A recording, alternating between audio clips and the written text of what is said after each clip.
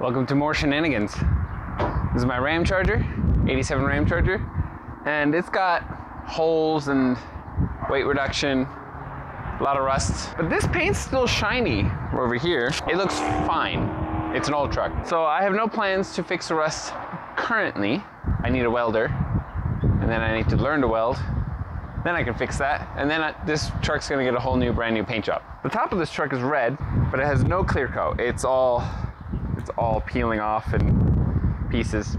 And so I figured, well, let's try and get the top of this from the trim up, throw some clear coat off on it, just so it's shiny, because it's got like scratches and primer showing, and so I'm not worried about it looking great, just shiny. So I've been seeing these turbo cans by Rust-Oleum online a lot, and they spray just ultra wide, kind of like a spray gun for painting cars. So you can actually do like an overlap with this and spray large areas. So I got 2 cans of clear, and I'm just gonna clean this, scuff it, and then turbo can it, and hopefully it'll just be shiny at the end. I'm probably gonna do this piece separately off the car one day.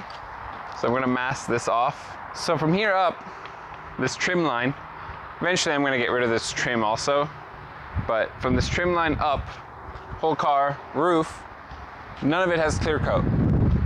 Let's see how this works. I'm not really expecting it to be like nice, but you know, shiny would be nice. So here's what I mean about the clear coat's peeling. I can start flaking it off with my fingertips. So I'm gonna just kind of like smooth this edge, get all the super loose stuff off before I paint it, like right here. I'm trying to get all that stuff off, and then I'll spray over that. I don't care if you see the ridge line or anything. It's not like some primer there, some scratches, dents. I'm not fixing anything. That's gonna be for when I do the whole paint job, because I gotta fix that still, this whole side, on both sides of the car, this whole strip is rust. The roof, same thing, just no paint on it. The sun is taking its toll. Back here is kind of shiny, but I'm gonna try and fix this a little bit. So same thing, trim up. While I'm in here, I'll spray this, or wire wheel this and spray it with some sort of like rust primer or something just to stop that for now. Once I do the whole bodywork on a whole car, we can address that fully, but I just want to stop this in its tracks. First, I gotta wash this car, get it clean, so I don't just, because this is like dirty, very dirty. I literally left white marks. So here's what I got. Took all the emblems off, well, except this one. This is double-sided taped on, so I'm just gonna leave it on, mask it off. But I got all the trim around the entire car off. And I'm just gonna wash it. What I'm gonna do is I'm gonna have a soapy bucket, and I'm gonna use like a scuff pad to wash this.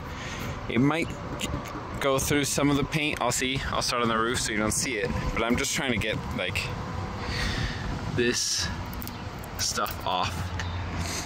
I don't care if you feel the ridge. I'm just trying to get this stuff off. So I'm not trying to smooth this edge, even though I can feel it, just so it'll give it the best chance of sticking. This is what I'm using.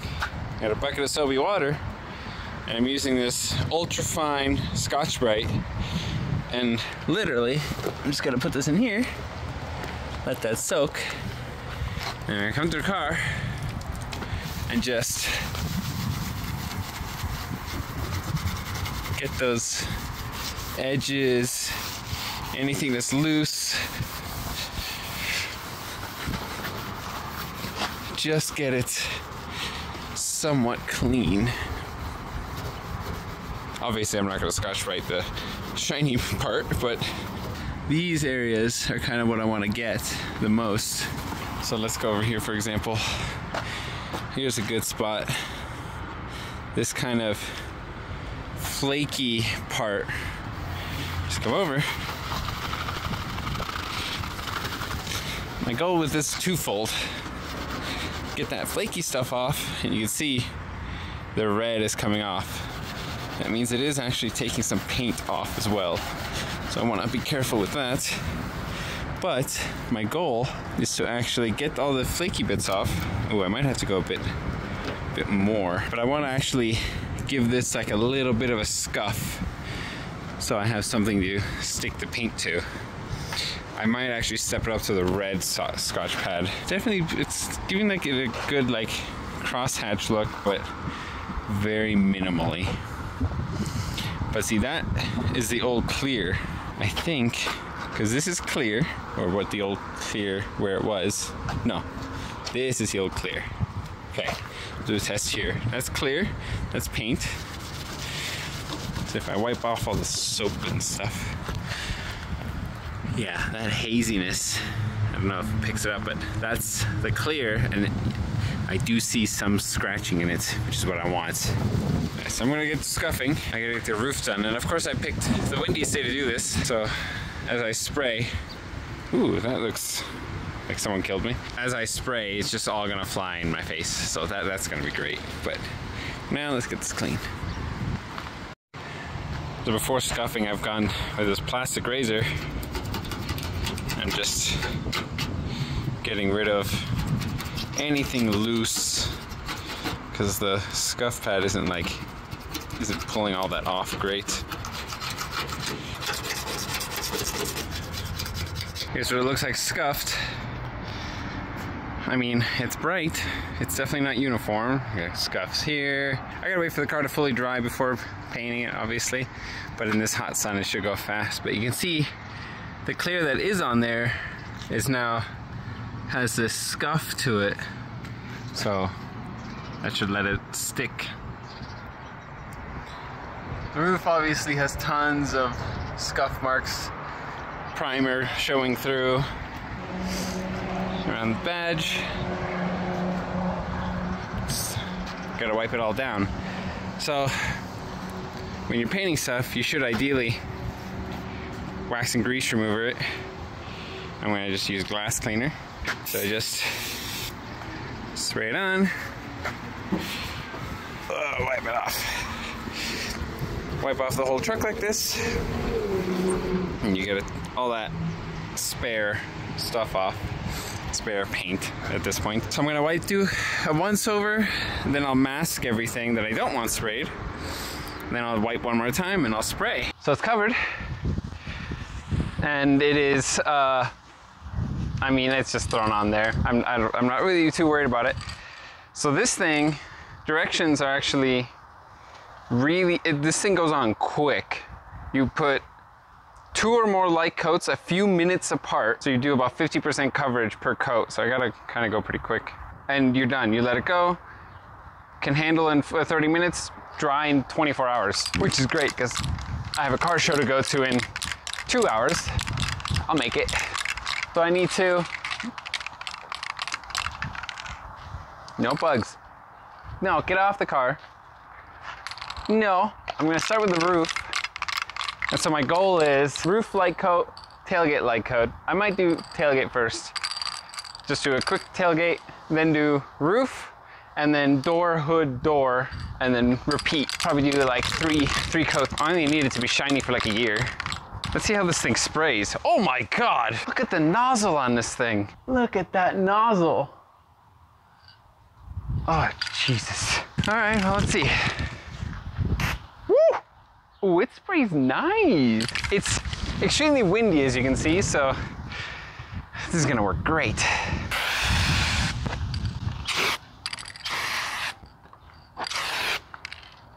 That's about it for that coat. Yeah, that goes on fucking quick. Oh, forgot to tape up here. Whatever.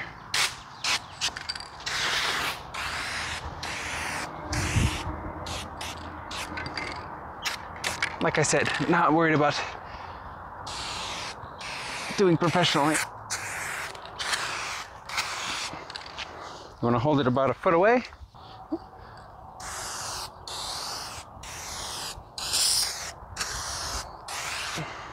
It's spray paint. Not that concerned about how it looks or using good painting techniques even.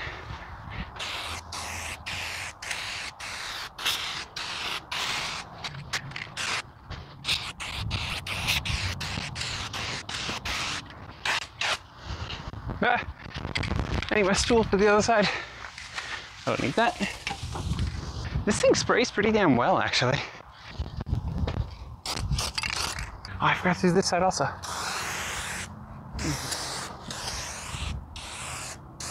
I forgot to tape the window up here.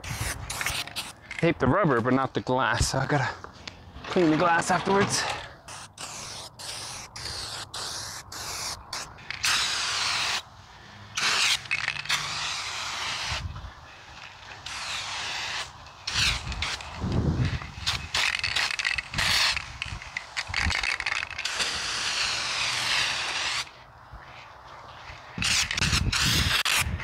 Yep, that's it for that can.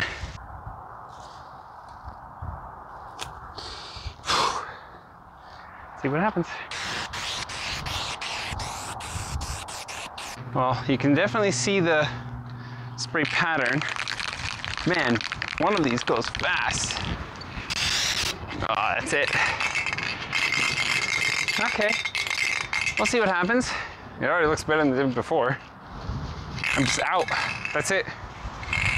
Like 2.5 coats for just the third of the car. Come back in an hour and we'll see what it is. So it's been a week and let this cure. Ooh, it's a little sticky.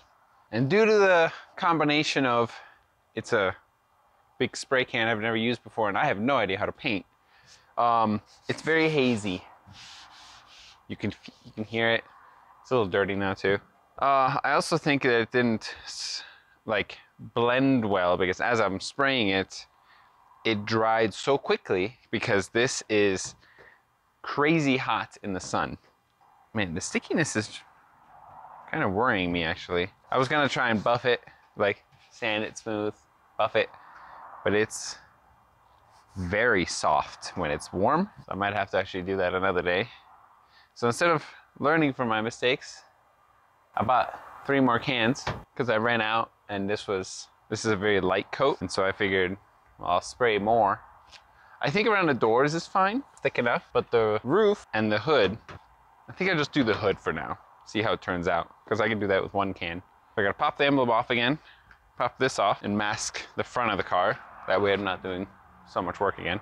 And I'm gonna just scuff it a little bit, clean it and spray it again. Try and get the front. Then if it's hazy after that, I'll have enough material to actually sand and buff it. But I'll have to do that in the cold because this is like, it's very soft in the sun. Not leaving fingerprints in it. It's not like uncured soft, but it's sticky. So if I try to sand this, actually let me grab a, man, this garage is now so full. Oh yeah. It scuffs fine, but that's kind of my goal here. Get it scuffed so it's not shiny anymore, just to give the new layer of paint something to stick to. I gotta pull this off again, pull that off, trim pieces. These aren't too hard to pull off. I was thinking of, in the future, because they're supposed to be trimmed down here, like these wide panels that have rubber on them, and I have them. I'm missing the mounting point right here. These little studs on the body, they're kind of missing here. Yeah, I think I can actually show you, because this one is actually removable. It's a nice feature. There we go. Body has these tabs on them, and that's kind of what holds these pieces on. When I put the new panels on, fix all the rust, I kind of like the open look, and I don't really care for this red down here. Just delete all the trim, just keep the badge because I like that. Paint it all one color, undetermined what color. Now that I'm looking at it, I kind of like this. Might keep white and red, I kind of like how it looks, but just go with the white all the way to the bottom. Clean out the bottom, you get the shine out instead of they're like plastic vinyl. Got a couple here. Vinyl rubber bumper, essentially, with chrome on either side, like that. Well, this goes on the other side, I think, but like that-ish. I don't really like how they look. So instead of putting it back on, I think I'm gonna delete these. Oh, man, I just go off on tangents. I'm not gonna wash it this time. It's only been a week. I'll just go over with the glass cleaner. Gotta move that car. Done. Literally just pushed in there. Low on finances right now, so I don't really have a ton to just be buying car parts. Like, when I lean on it, I'm stuck to it. Here, let me see if you can hear it. That's it. That's me peeling off of that thing. Definitely would not recommend. The heat just turns it into mush. But where it's shiny and thick, it's still sticky, but it's not as sticky. Yeah, this side's not as sticky at all. And this side definitely has more material on it. Okay, that gives me hope. And the door is not sticky. Yeah, it's not sticky here either. Or maybe there's just something on here then that didn't let it cure well. Well, it's sticky, paint will stick on it. Okay, so let me get this mask off and scuffed down. I'll show me painting it, I guess, again. Clearing it, is clear coat, if you're just doing clear coat, are you still painting? Because it's clear, there's no paint. Oh, this is definitely the most Bubba way to do this, so don't do this. It's just a fun little experiment. If you use like something like a 2K clear, 2-component, the one that you press together, it hardens, that stuff actually works pretty well. It's essentially the same thing as the spray gun clear, 2-component, much stronger, but it's also much more expensive. This stuff is not. It definitely doesn't like spraying perfectly horizontal, but if you're at a slight angle, it actually goes pretty well. Ah!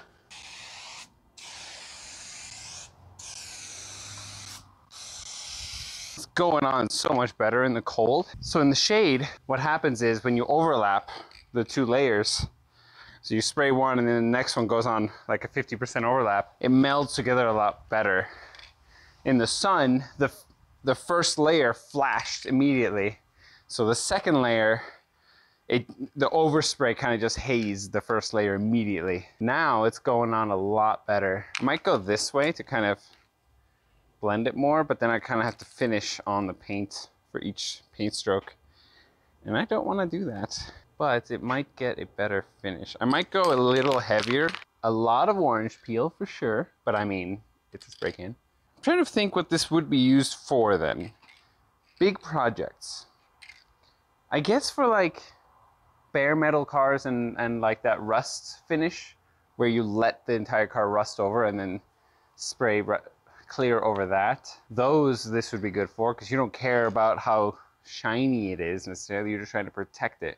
Parts that you like spray paint just to get them nice looking, this is way too big. What do you need 10 feet of spray for? Do not apply to surfaces when heated exceed 200 degrees Fahrenheit. So you can't even use this on engine parts. That's probably why it was getting soft, because in the sun, this thing is approaching that temperature. So this probably breaks down or starts getting soft at that temperature. Oh, it's already flashed. Okay, let's do the second coat. Yeah, a little heavier works a lot better. You don't see that haziness now, but for each layer. I'm also doing a much bigger overlap. Towards the edges of the car are actually pretty damn glossy already. Top isn't that much. This thing is really designed to be sprayed this way. Any angle and it doesn't spray that great anymore. 20 bucks a can, you get quite a bit of paint.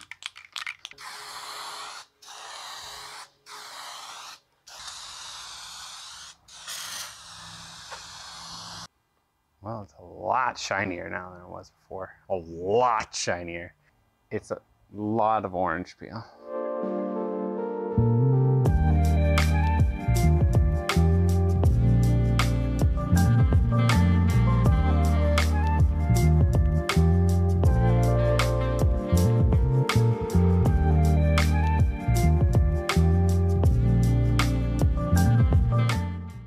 So as you can see, it's shiny. Reflective, for sure. but you can see the orange peel. There's just tons and tons of orange peel, and you can see kind of there's a haze that's line and then shiny. And then if you keep going, you can kind of see, not so much over here, but yeah, there's like a hazy section here, or extra orange peely section, and when where I went thicker, it's more glossy. I mean, if I did this the first time, you know, went heavy, under shade, this would have been 50 bucks for that. Without buffing, without compound. I mean, it's red in the sun. You can see it's shiny. You can see the orange peel. Tons and tons of orange peel, and that's where the old clear coat line is. It's not perfect by any means. This is actually more orange, and this is more red now. Ooh, that's a pretty big run right there. Not too concerned about runs, really. Yeah, so 50 bucks, you can get shiny. Your next step up would be a wipe-on clear coat. Literally comes in a bottle, shake it up, same prep, clean it, and then just you wipe it on in a specific pattern. The instructions tell you how to do it. The first try, you can see it's so dirty that all the dirt's staying in. Really not shiny. This I'm just gonna buff. I don't really care about the roof too much. Same thing, just buff it. Back here though, same thing. Like it's got some shine. That's all that matters. This is definitely me not rationalizing spending all this time spray painting a hood.